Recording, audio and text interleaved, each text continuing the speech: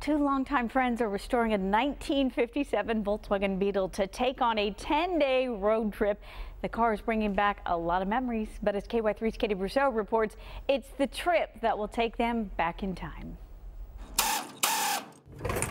That should be tight. Yep. A more than 50-year friendship. This is okay, isn't it? Sam Shaman and David Casera spend a lot of time together. Okay. And lately, Make sure they're tight. a lot of that time is spent right here.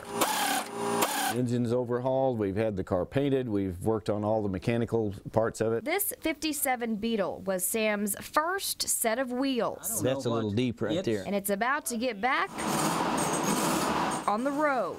Sounds good. Starting with a 10-day trip to the Rocky Mountains. We're doing it because we can. Besides, it's not like they've never done it before. If we did it back then on a wing and a prayer, we ought to be able to pull it off again. 50 years ago, these buddies threw their bags in the Bug and headed west. We were, in our opinion, fully mature adult males that were ready to see some of the countryside, and in retrospect, we both wonder why our parents even allowed us to go on this trip. They had just graduated from Billings High School. It was probably the last full free week of our whole lives. Out on their own for the first time. I walked by a cooler and there was a sign on the cooler that said it's strictly against the law for anyone under the age of 18 to purchase alcoholic beverages. And so we proceeded to buy a cooler and fill it up.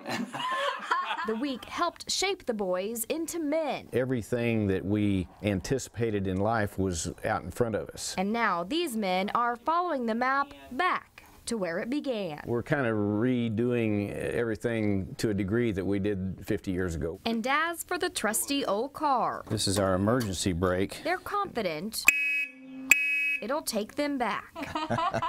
Not only to the places they were before, but also to the memories they made along the way. Not that this is going to be the last thing, but it'll be a nice chapter toward the end of our book, so to speak. In Billings, That looks good. Katie Brousseau, KY3 News.